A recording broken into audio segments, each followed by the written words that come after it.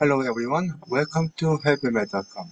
So this time using Excel, we're going to find the measure of variation. So measure of variation means usually we're finding the variance and standard deviation. But unlike a standard tendency like a mean, median, mode, variation we can differentiate if the data represent the population or sample. Okay, so this time we want to find out both value. Then we also want to compare, with how they are different basically. Okay, so now the variance here. So then now make an equal sign and then type VAR because the variance start from VAR. So you type that and you see the first one shows that VAR.P. So that's the population variance. So double click that and then now highlight everything here. And then that value is the population variance. Okay. And now the population standard deviation, then make an equal sign and then STD like this, then you will see STD EV.P. That's the standard deviation for population. Double click that and highlight this value. Okay. Then these values are the population variance and the population standard deviation. Okay. Then using the same data and then let's find out the sample variance and the sample standard deviation. So variation. So I told you we'll begin from VAR. So VAR, and the second one is the sample variance. So click that and highlight this all data. Enter. And now the sample, the standard deviation is equal to STD.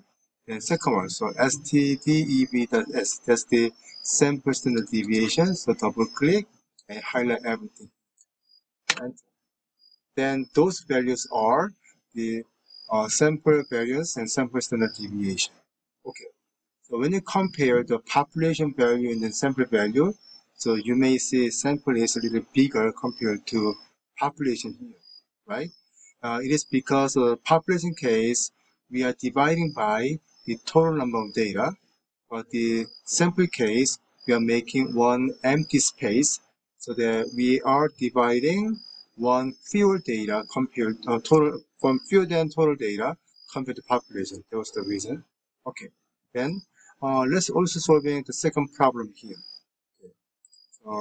Now finding the population variance, even sample variance.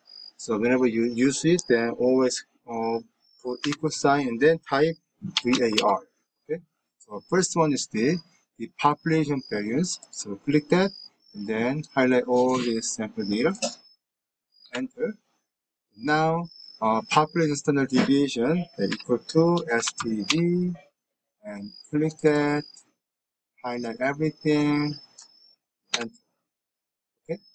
Now the sample variance equal to VAR and you choose second one, then highlight everything, enter. And now sample standard deviation equal to STD. And you will see the second one, then highlight everything here. Okay.